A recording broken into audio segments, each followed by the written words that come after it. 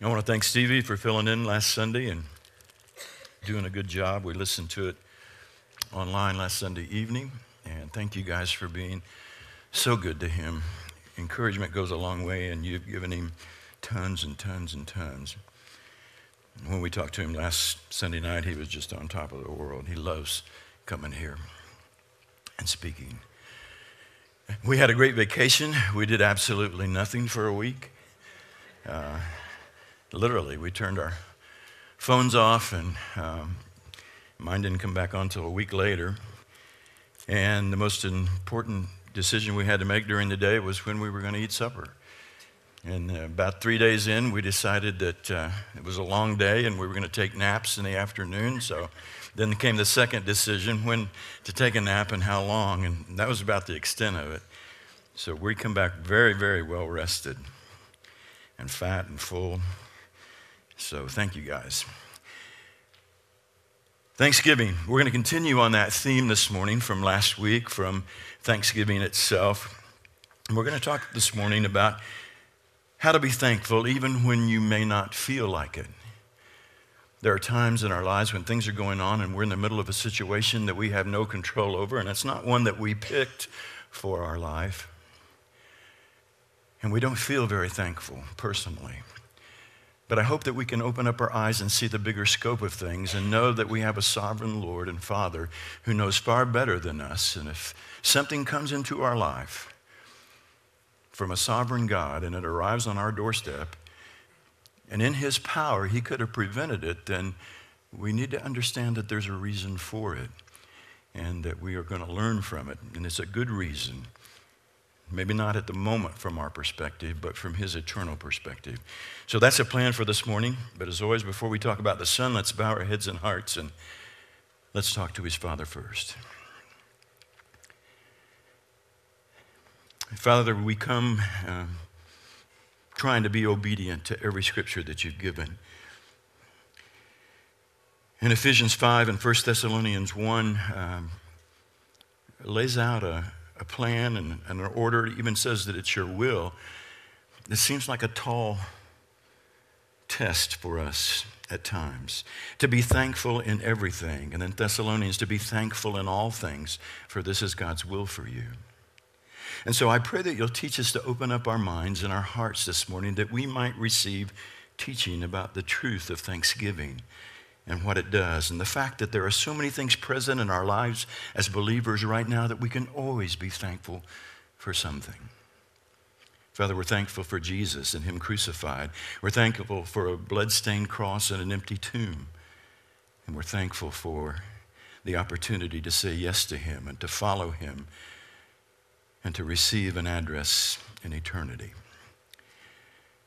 As we open your word this morning, Father, we ask you to come in a powerful way. We pray for the one who teaches that you would forgive him his sins, for they are many. We've come to this place to see Jesus of Nazareth and him only. And our prayer is that in the time that remains that we would hear the soft sound of sandaled feet.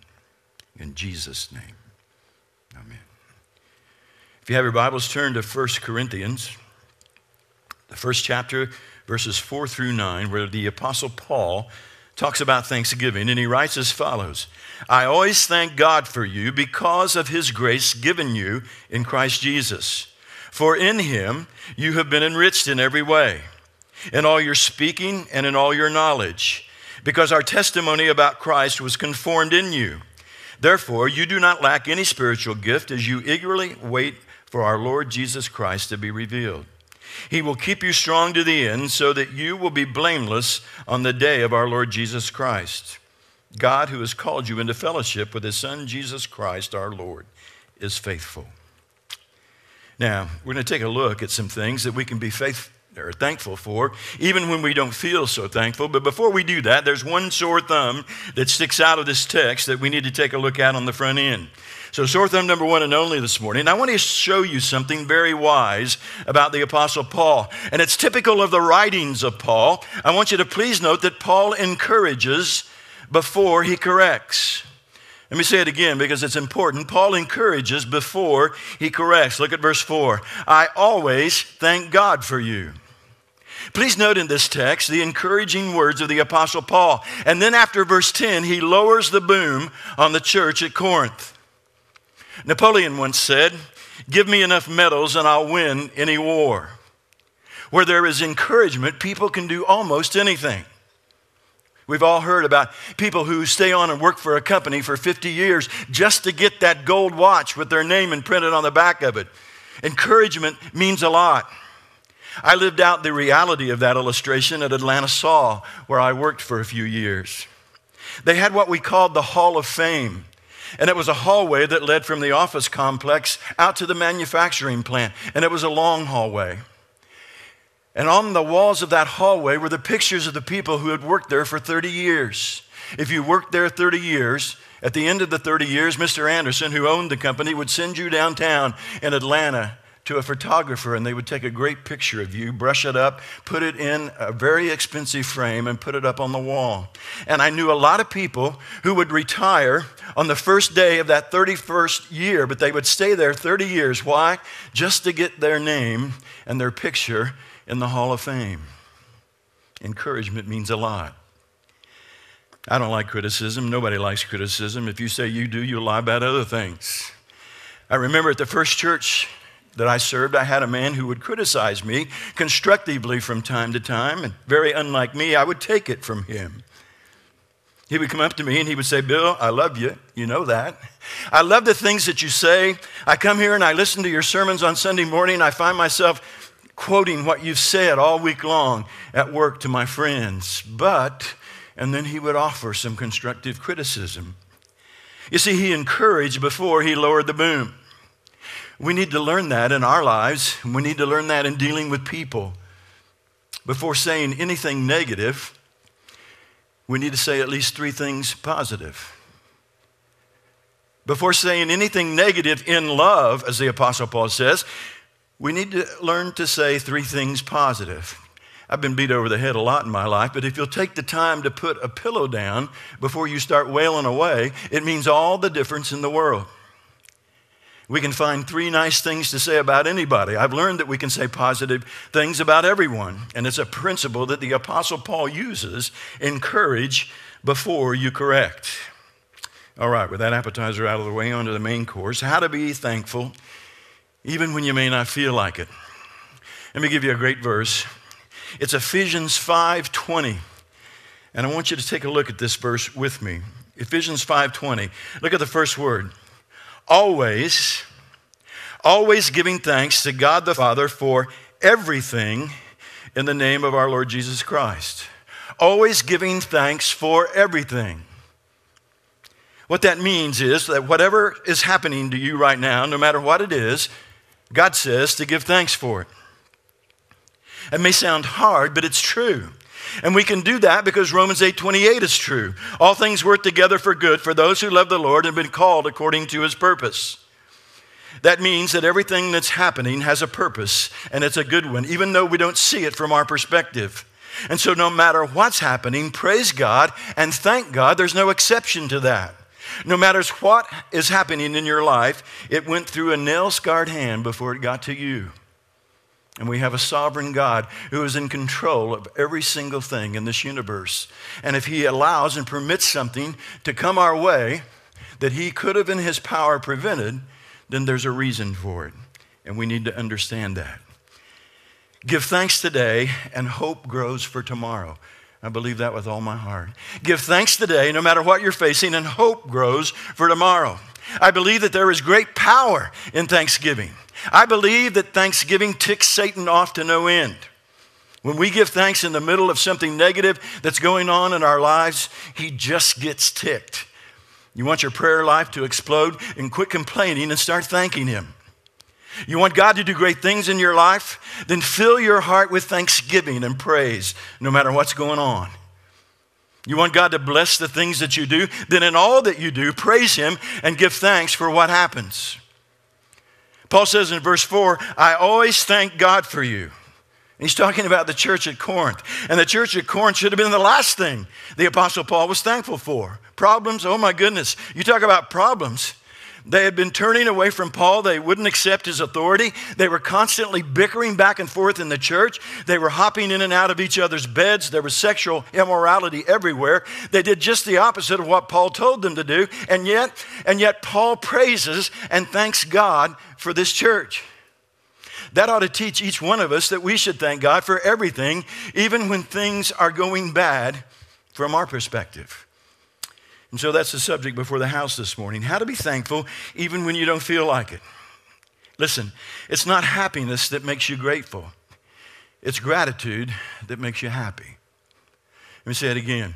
It's not happiness that makes us grateful. It's gratitude that makes us happy. Maybe you're going through a difficult time right now. And maybe it was difficult this past Thursday to give thanks to God. Maybe it's financial problems eating you alive. Maybe family problems, families falling apart. Your wife has told you she doesn't love you anymore. You found out that your husband's having an affair. Maybe it's a medical problem that's killed the joy in your life. Maybe you're not able to deal with the sin in your life and everything's falling apart. Paul says that even in times like these, we need to praise God and offer up our thanksgiving in all things. The grace of God is astounding and amazing. And it opens the door of heaven for sinners no matter what we've done. But God's grace is also hard to swallow sometimes because there's a certain amount of pride in our human nature that makes us want to give and give and give because that's a good thing. But to come and to accept a gift is quite another thing. Our pride compels us to give. Let me help those who are less fortunate than me. I will give to this ministry or that ministry. I'll serve. But don't humiliate me to the level of the most hell-deserving sinner and tell me that all I have to do is accept the gift of salvation through Jesus Christ. I don't have to receive anything. I'm a giver. I'm already good because I give. No, you're not. You see, that's that big argument between legalism versus grace. You can't earn or win anything from God. It is totally a gift, and it's His grace. All right. We can always be thankful for 6 things that Paul gives us in this text. It's an old saying, when you find yourself in the very bottom of a hole and you can't get out, look for the ladder. And in this text, Paul gives us the ladder. First of all, I want you to see that when you don't feel thankful, remember that grace is free. It's radical and free. Look at verse 4. I always thank God for you because of His grace given you in Christ Jesus. When my dad was killed, Mom was in the hospital, the income stopped. Dad had just retired a couple of weeks before they went on vacation and the accident happened. And Mom was in the hospital and she could no longer work, and Dad was gone. He could no longer work. And so I went down to the shop and I knew that there was an account book down there and I was going to send out statements. And I remembered from working there as a little boy that there was a place in the back of the account book for bad debts. People that had owed my dad money for years and years and years and had never paid it. And I thought, I've got no stake in this. I'll write a letter to each and every one of them and say, hey, my dad was good to you at one time. Now he's gone and my mom needs some income. Why not pay your bill now? And I remember going to the back where all those bad debts were stacked up. I remember a guy came and paid a $50 deposit down on a washing machine and never paid another dime on it. My dad didn't go repossess the washing machine. And so I got those out and I took a paper and pencil and I was going to write down the names and addresses and make letters and send out to see if we couldn't get some income coming in from all of those bad debts. And I saw in red where my dad had taken a pen and written across every one of them over 150, forgiven, forgiven, forgiven. When he retired, he forgave and canceled their debt. And that's exactly what God has done for you through the cross of Calvary. Jesus went onto a cross in your place, and in His own blood, He wrote forgiven across everything that we have ever done. You know, when I'm down or depressed, it's kind of like a domino effect or a downward spiral. I begin to lose the fruit of the Spirit in my life. I'm not loving, I'm not joyful, I'm not peaceful. But you know, let me tell you something that I've learned, that God's love for me is not dependent on whether I'm kind or loving or peaceful. God's love for me is not dependent on whether I miss my prayer time or devotion or if I'm a good person. His grace is sufficient and it's absolutely free and nobody can take it away from me. We all know the definition of grace. It's when God says you don't deserve it, but I'm going to give it to you anyway. You don't deserve it, but I'm going to give it to you anyway. Down in Florida, we had a youth sponsor in our church. He's a great guy. His name was Jim. One night he had the youth group over at his house, and he had them spread out on the front lawn. And it came time for the lesson. They'd played games and had recreation. It came time for the lesson. He sat down with them. He began to teach the lesson, and there was a new kid there somebody had brought, and his name was Kevin. And Kevin was unchurched. He didn't know how to act. And so he cut up during the lesson, and my friend Jim had to call him down 3 different times. And he continued to cut up, and Jim said to him, "Hey, Kevin, you do that one more time, interrupt my lesson.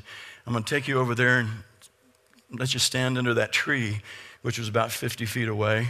"And you'll have to stay there until the lesson is over with. And when the lesson's over with and everybody goes inside to eat ice cream, you're not going to be able to go." Well, it wasn't 2 minutes later till he acted up again. And so Jim kept his promise. He took him over, put him under the tree, and left him there and went back and finished the lesson. When the lesson was over, he prayed, and everybody ran into the house for ice cream. And my friend Jim walked over to Kevin standing under the tree. And he said, "Kevin, you don't deserve to go in there and eat ice cream, but I do. But I tell you what I'm going to do. I'm going to stay out here in your place underneath the tree, and I'm going to let you go in and eat my ice cream that you don't deserve." That's exactly what Jesus did on a cross for all of us. We're always trying to pay for a bill, aren't we? Pay for a bill that's already been paid by Jesus. So when you run out of things to thank God for, remember you are His through grace, and that grace is absolutely free. The great magician Houdini used to go around all over the United States, and he would challenge sheriffs and corrections officers and jailers to lock him in their jail. And then he would pick the lock and get out. Except one time in Kansas, he came upon a lock that he couldn't pick. The sheriff put him in jail, and he stayed in there for an hour. An hour turned to 2 and then to 3. And after 3 hours, he called the sheriff, and he said, "I can't unlock the lock." And the sheriff smiled. He reached down, grabbed the handle of the door cell, pulled it open. It had never been locked in the first place. I don't care what kind of prison you're locked up in this morning. Whether it's a prison of sin or guilt or temptation, a relationship gone sour, a divorce, lust, anger, a broken heart. God's grace is the key that has already unlocked your cell. All you got to do is push the door open and walk out. There is now, therefore, no condemnation in Christ Jesus. All right. Secondly, I want you to see that when you don't feel thankful, remember not only is grace free, but truth is known. Look at verse 5. "For in Him you have been enriched in every way, in all your speaking and in all your knowledge." The Greek word here for speaking is the same word that's used for the word word in the Gospel of John, where it says, "In the beginning was the Word." It's a complicated Greek word to understand, but Charles Hodge, in a very good little commentary, refers to the word logos in all of its translations as truth. As truth. And so Paul is saying, I thank God, for in Him you have been enriched in every way in your truth and in your knowledge. That says that you have been given a precious gift. You've been given the gift of truth. And not only have you been given the gift of truth, you've been given the knowledge through the Holy Spirit to perceive that truth. There's an old saying that I love, lies must wear clothes, but the truth loves to go naked. Lies must wear clothes, but the truth loves to go naked. Did you hear about the small country church? They were holding a meeting on whether or not to buy a chandelier. Everybody stayed after church, congregational meeting. They were going to take a vote on whether or not to buy a chandelier, and an old timer gets up right before they vote, and he said, "Listen to me. I'm going to give you 3 reasons why we shouldn't buy a chandelier." He said, first of all, nobody knows how to spell it. Secondly, if we had one, nobody here would know how to play it. And thirdly, what we need around here is more light, not a chandelier. You know, that's the way the world is sometimes. So messed up and confused, they don't understand the truth anymore. Facebook, the source for truth, right? They said to me when we were on vacation, "Did you know that Faith Hill and Tim McGraw were getting a divorce?" I said, "You're out of your mind." So I read it on Facebook. I said, I don't care. A couple of months earlier, she told me that Keith Urban and Nicole Kidman were getting a divorce. I don't know what Facebook has against country music, but neither one of those things were true. And look at all the things that we saw come out during the elections. All the things that so-and-so said and so-and-so said, and we found out that it didn't say them at all.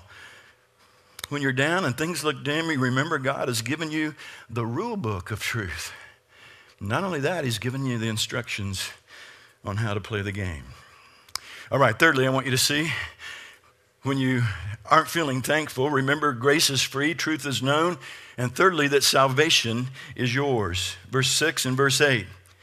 Because our testimony about Christ was confirmed in you, and he will keep you strong to the end so that you will be blameless on the day of our Lord Jesus Christ. Let me tell you something. When I'm down, there are two things that I'm sure of in my life. First of all, I've got it. Second of all, nobody can take it away from me. First of all, I've got it. And secondly, nobody can take it away from me. First of all, that Jesus is my salvation through a life of disobedience and dirt and guilt and sin. And secondly, he always will be, and no one can take that away from me. John 10:28, no one can snatch me out of the shepherd's hand. You know what that means? That means that because of a strange Galilean carpenter who entered time and space 2,000 years ago and hung spread eagle on crossbeams on the town garbage heap between two thieves and died, I'm going home someday. And I'm going to stand before the Father, and God's going to say to me, Bill, what about your sins? And at that moment, Jesus will step in beside me and say, Father, I have those. And I will stand clothed in the righteousness of the Son of God, white as snow. When you're in Florida, people in the congregation had sent us some poinsettias, and one was one like we'd never seen before. It was white leaves on the plant instead of red leaves. And then we had one that was red. We had a poinsettia bush out behind our house by the corner of the screened-in porch, and it would bloom every December, but it was always red. And we saw this hybrid, this white-leaved poinsettia, and we'd never seen it before. I took him in, and I sat him down on the floor next to the Christmas tree. And that year, the boys wanted the tree lights to be all red. They didn't want different colors or white lights. They wanted all red lights. And so we put all red lights on the tree. I remember we went off to church. We came home one night, and I went in. The only thing on in the church was, or in the house, was the tree lights, and they were all red. And I walked over to the tree. I looked at the two poinsettias on each side, and they were both red. The leaves were both red. And I thought to myself, has somebody broken in and replaced the white one with another red one? And I walked over to the wall, and I flipped the switch, and as soon as the light came on, the white one turned white again, and the red one was red. Turned the light off, and they were both red.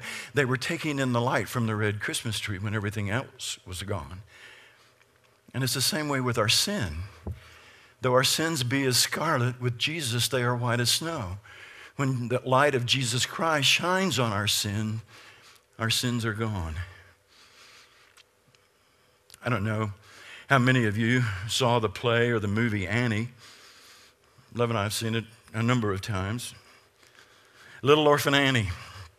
Daddy Warbucks brings her home to his mansion. He adopts her, he gives her his name, and makes her his own. I suppose a lot of people watched the movie and thought what a great little story that was. But you know, the last few times I've seen it, I've watched it and enjoyed it because I remembered that I was an orphan too, and that I have been adopted, and my father said, you take my name, and because of a cross, you can have my name forever, and it'll get you into heaven. You be thankful that salvation is yours for the believing, and if you accept the bridge of Jesus Christ, you can cross over from this world to the next. Salvation is yours. And then fourthly, I want you to see that provision is given. Look at verse 7. Therefore, you do not lack any spiritual gift as you eagerly wait for our Lord Jesus Christ to be revealed. 1 Corinthians 12, 13, and 14 talk about spiritual gifts. But let me give you the Reader's Digest distilled version of 1 Corinthians 12, 13, and 14. And it is this. If you're a Christian, you have a place. If you're a Christian, God has something for you to do, and he has gifted you so that you might do it. If you're a Christian, you've been given a gift, and I don't know what it is, but there are no degrees of gifts. Mine's no better than yours, and yours is no better than mine. You have a place, you have a talent to use in the body of Christ, and you need to use it or you will lose it. You need to use it or you'll lose it, just like the parable of the talents. There was a man by the name of Luigi Turrisio. He was an Italian. He collected violins. He put them in his attic. He had 642 violins, the most expensive, unique, and exquisite violins that had ever been made. In his collection, he even had a violin, a great Stradivarius, priceless. They didn't find his violins until 147 years after he died. All of his life, he hid them away, and then for 147 years after his death, they stayed hidden away in an attic, and no one could play the beautiful music that could come from those instruments because he'd hid them. It's like that in the church, too. There's a library of gifts here, but if we don't use our gifts, the church is not going to operate in the way that it's intended to operate. You have a place, and you have a gift. God provides, doesn't he? That's something to be thankful for, our gifts and our daily bread. I heard Jill Briscoe say one time, God will always give us our daily bread. It's only when we expect the butter and the jam that we get disappointed. But folks, I'm here to tell you, I've had a lot of butter and a lot of jam that God has given on top of my daily bread. You know, we're getting ready to build a church here. Architects are drawing plans as we speak. And pretty soon we'll have some plans to look at and find out the time frame, the permitting, and we're going to get started here pretty soon. And everybody's going to come together as the body of Christ with that special talent or gift, and we're going to make this thing happen. Through God, he's going to pull this off. Did you hear about the couple that were out driving on a country road one afternoon, and they got off the berm of the road, and the car went down into a ditch, and they couldn't get out. And so they walked up to a farmhouse about 100 yards up the road, knocked on the door. Farmer came, and they said, "Sir, we got stuck in the ditch out front, just down the road. We were wondering if you might have a tractor, if you could pull us out." And the farmer said, "I don't have a tractor, but I've got old Jake, and Jake can pull you out." And they said, "Who's old Jake?" He said, "Jake's my mule." So they walked out to the barn, and the farmer strapped a harness on old Jake. And he walked him out through the barnyard, out through the gate, and down the road to where the car was, and he hooked that harness up to the bumper of the car. He said, "You get in and you steer it out." And then that farmer snapped the reins and he yelled, "Pull, Rusty, pull, Bessie, pull, Smokey, pull, Jake." And Jake pulled that car right up out of the ditch. He thanked the farmer and he said, "But I got to ask you one question." He said, "Why did you call out all those other names before you called Jake?" He said, "Oh, Jake is blind. And as long as he believes he's part of a team, that old mule can do anything. And so can Seymour Christian Church." Fifthly, I want you to see that Jesus is coming. Verse 7b, as you eagerly wait for our Lord Jesus Christ to be revealed. When I used to get angry or irritated, which was frequent, I used to count to 10. And then I grew spiritually after becoming a Christian, and I thought, I ought to do something else besides count to 10. And so I would say, Jesus is coming. Jesus is coming. Jesus is coming. I thought about what happened to Jesus on a cross on Friday, and 3 days later, how things turned out drastically different when he walked out of a tomb on Sunday morning. So I would say, Jesus is coming. Jesus is coming. So if you're around me and you hear me say Jesus is coming, I'm not being spiritual. I'm probably ticked off at somebody. What Paul is really saying is the bottom line of all this mess is this, that the Lord Jesus Christ is in control of everything. And when it's all over with, he's going to come back and he's going to slam the history books closed and he's going to put it all together because he loves us. I've been supporting my wife's ministry for over 38 years. Love sometimes goes away. For periods of time, she takes the ladies and goes on mission trips. In the spring, she'll have sometimes 6 or 7 weekends in a row where she has speaking scheduled at banquets and conferences and retreats and things. And then again in the fall, it picks up and there'll be 5 or 6 weekends where she's gone. And when she's gone doing this, I pray for her, and I pray for me because everything falls in my lap when she's gone. I don't know where things go. I got to do the dishes and get them back in the right place. I got to do the laundry, try and make it work and make the bed. But you know, I've learned that I can deal with the lumps in the bedspread as long as I know she's coming back. I can deal with the lumps in the bedspread as long as I know she's coming back. And it's exactly the same way with being a Christian. You got some lumps right now in your life. You're not sure where things go either in your life right now. We all have struggles. Some of you right now are hanging on by the fingernails. But we can deal with it. We can hang on because we know that he's coming back. I don't agree with many bumper stickers, but I believe the one that says Jesus is coming back, and boy, is he ticked. He's coming back, and he's going to clean up the mess. And when he does, every knee is going to bow and every tongue is going to confess that he is Lord. And then sixthly and finally, and very quickly, I want you to see that when you're not feeling thankful, you need to remember that grace is free, truth is known, salvation is yours, provision is given, Jesus is coming, and last of all, God is faithful. Verse 9, God who has called you into fellowship with his Son, Jesus Christ our Lord, is faithful. And then I told you I was going to start with Ephesians 5:20, a verse, and then end with a verse in 1 Thessalonians that was almost exactly the same. 1 Thessalonians 5:16 through 18. And I want you to read it with me, what it says. Be joyful when? Always. Pray when? Continually. Give thanks in all circumstances. For that is God's will for you in Christ Jesus. What's God's will for us in Christ Jesus? Be joyful always. Pray without stopping. Give thanks in all circumstances. You take it from someone whose life is not always faithful. God is faithful. Not once has he ever failed to be there, nor will he ever in the future. Y'all remember when Stephanie Decker was here 2 or 3 years ago and spoke? She was the mom that lost both her legs in the tornado down in Henryville. She protected her 2 little ones, and she lost both legs, and they went out without a scratch. She was here, and she had artificial legs, and she spoke for us that day, and I talked to her at great length between services, and she was just a delight to get to know.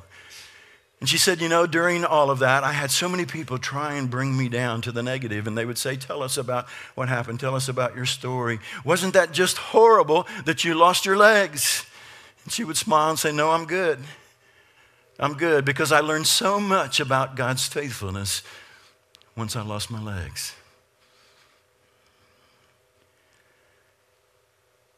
You know, whenever we get ready to throw a pity party, it's a good thing to look around because you can always find someone who's in worse shape than you are. You ever found that to be true? I thought a lot about my mom this week. We went down to my sister's Thursday for Thanksgiving dinner with family, and they asked me to pray, and I even thanked God for Mom because she was the one that taught us those Thanksgiving meals and how important they were. She'd get up early and work hard, and everybody would come together. No matter where we were, we'd come back home, and we'd have that family time together. And Mom, she fostered that. She taught us that, and we're still doing it today and now teaching it to a new generation that'll have to take over someday. But I thought about Mom a lot, and I thought back to a Thanksgiving when she, after the accident, was in the hospital. And by air ambulance, we got her flown home from St. Pete to Seymour, to the medical center here. And they had to bring in this special bed because she had so many bones broken. It was an air bed, and she couldn't get off that bed. And she'd been on it for 3 straight months, and she had so many broken bones and injuries, crushed pelvis, and just all kinds of stuff. But I remember that Thanksgiving, at the end of November, after 3 months, she was still on the bed and couldn't get off. And so that Thanksgiving, they rolled her bed into the waiting room. They always try and cut the population down in the hospital over the holidays, and there wasn't hardly anybody else there. But they put Mom's bed in the waiting room, and all of us came in, and we brought in turkey and dressing and all the fixings, and we had Thanksgiving meal there. And I'll never forget, as long as I live, my mom, after the meal was over, I was just sitting beside the bed talking to her, and she was holding my hand. And she looked at me and she said, Bill, God is so good. Don't ever forget that. God is so good. She'd lost her husband of 43 years. She hadn't been off of a bed in over 3 months. I knew she was in tremendous pain, but she looked at me and smiled and said, God is so good. Son, don't you ever forget that. God is so good. She was able to praise him even at that downtime, and we can too. I think I may have told you before about the little boy that we saw. When we lived in Chicago, we were 5 minutes away from Woodfield Mall. It was the largest mall in the world at that time, and we went Christmas shopping there. As we were walking through at Christmas time, we saw this little boy, and he had one leg, and he was on crutches. And he was crutching like crazy, keeping up with Mom and Dad like you wouldn't believe. And we looked down at his crutches, and Billy and Andy were like 4 and 6. We looked down at his crutches, and Andy jerked my jacket and said, Dad, look. And on his wooden crutches, he had woven evergreen boughs. And then he had put little Christmas lights that lit with a battery on each, and they were blinking on and off. Let me tell you something. Evergreen boughs and lights on the crutches of a little one-legged boy, that's faithfulness. And God is even more faithful. Let me finish with this.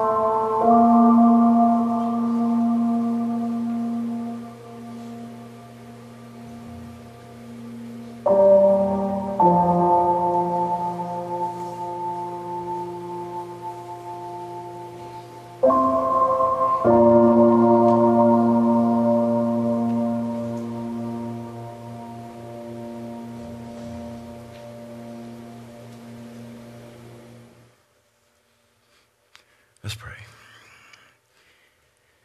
Father, we thank you. And that's what this season's all about. We thank you. You never promised us a rose garden. You just promised us that every step we take, once we belong to you, you'll take with us.